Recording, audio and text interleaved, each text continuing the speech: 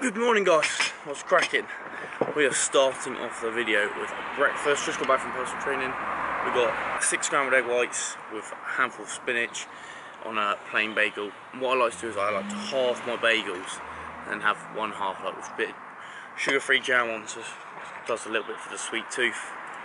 I've sort of decided we've got three and a bit weeks until we go away to Texas, so there's 3 and a bit weeks left of the car. And I've decided that I'm going to go back to trying to film as much footage as I can, piece together as many videos as I can and just upload as much as possible. One, because I enjoy it, but two, to try and get as much content out there for you guys if you find it useful, entertaining. And then 3, because I want to document this journey. This is the last few weeks of the car. I know it's going to get pretty hard. I'm already tired. I had a refeed day yesterday. I'm still hungry, which isn't ideal. So I think for me it's good to document this journey and then I can look back on it. So I hope you like that idea. Hope you're supporting the channel. Make sure you are. Hit that subscribe button. Give a video a like so I know you're supporting it. And then let's enjoy this video. Yeah.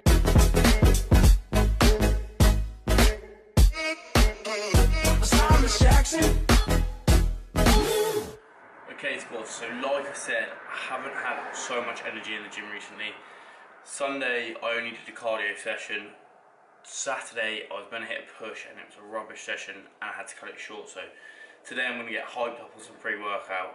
I'm going to make the GOAT of all pre-workouts. Let's do this. Step 1, ice.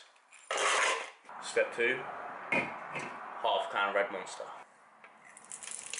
Step 3, 1 scoop of the Ghost Warhead. Just a level scoop, maybe just under. And then give it a nice stir. Okay, so now we just sip on the rest of this can, and then as soon as we hit the gym and get in there and start warming up, we'll see this bad boy off. Now, in terms of taste, this is absolutely phenomenal. Now I just hope it blows my head off and gets me through this leg day. See you in there. We've got squats going down, exercise 1. Let's do it.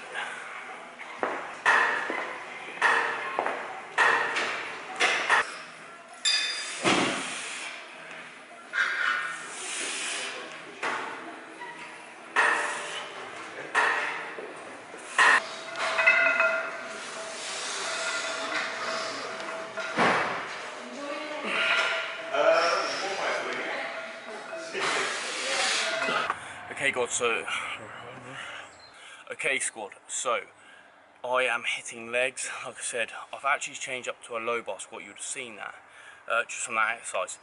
Reason being, I've had a lot of groin problems recently, and I've laid off my squats, especially heavy, since going into a cut. And I just like fell into a low bar squat the other day, and it felt alright. My shoulder release pretty good, so I've been squatting like that for a week and a half now. I've never gone as heavy as 100, but I've hit 100 today for 3 sets of 6. I'm just trying to get the movement down. I know that my low bar form isn't perfect because I've never done it before, so any tips would be really helpful. But yeah, the movement feels a lot better, a lot less painful on any of my joints. The weight seems to be a little bit easier, but I'm not going to push super heavy. I'm just going to roll with it, assess it, and then after I finish this cut, maybe start low bar squatting as heavy as I can. But yeah, low bar squats have taken over from high bar squats and it feels pretty good so far. Let's go into the rest of the workout.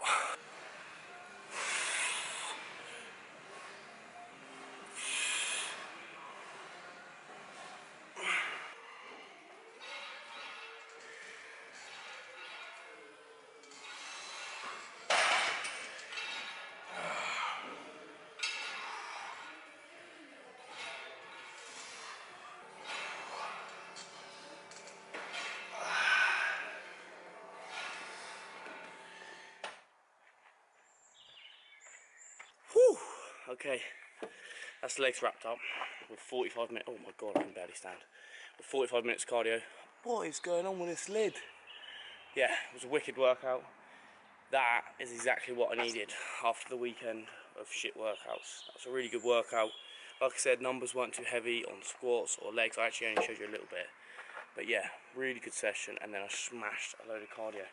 I actually burnt 1,300 calories according to this little bad boy, which is a very, very good little deficit to get into. let's talk a bit more about low bar squats. So first thing to think about when swapping, if you're going to think about trialing or swapping to a low bar, is you obviously unrack the weight lower down on your back. It's not on your traps, it's lower. So you might want to adjust the height that you unrack it from. The past 2 times I've kept the height the same, and it's been quite awkward to get back on. I've had to sort of go on my tiptoes. This time I took it a step lower, and it was easier to unrack and then re-rack, so that was good. Obviously your back drops in slightly further when you're doing these low bar squats, so you need to make sure you're really tight on your upper body to stop that shoulders from caving in, causing injuries and stuff like that. Obviously, like I said, I don't do low bar squats, I'm learning.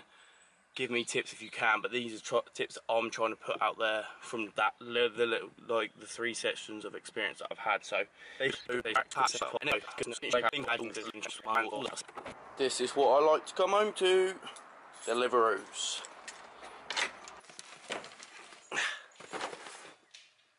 Hiya you. Boo hoo, oh that's not me. Louis, flipping out.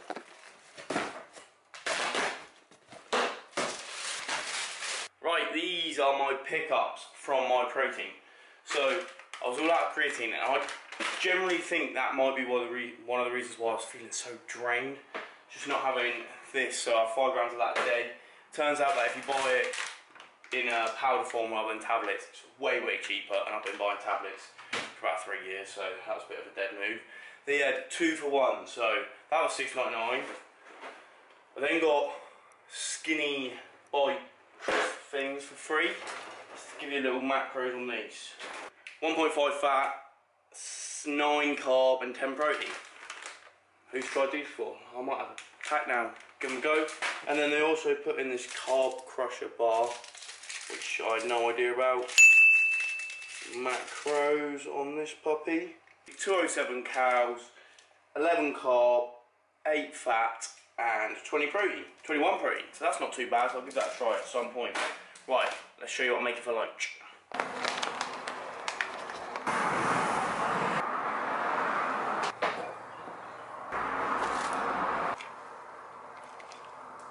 Lunch was decent. What it is, I made sort of semi like a burrito bowl, filled it up with loads of veggies, loads of greens, and I had those Hex sausages. Now I got a different set of Hex sausages when I was at Body Power. They were lush, I don't know what, the chicken zest or something like that. Really good, and I had some protein cheese with that. The one thing to note about the protein cheese is it goes out of date quite quick, in terms of it goes a bit mouldy. So if you get some of that, eat it quick. Now, like I said, going to meet Ads, plan some more Texas bits, but I need a coffee. Let's text Ads, see what the chances of him getting me a coffee are.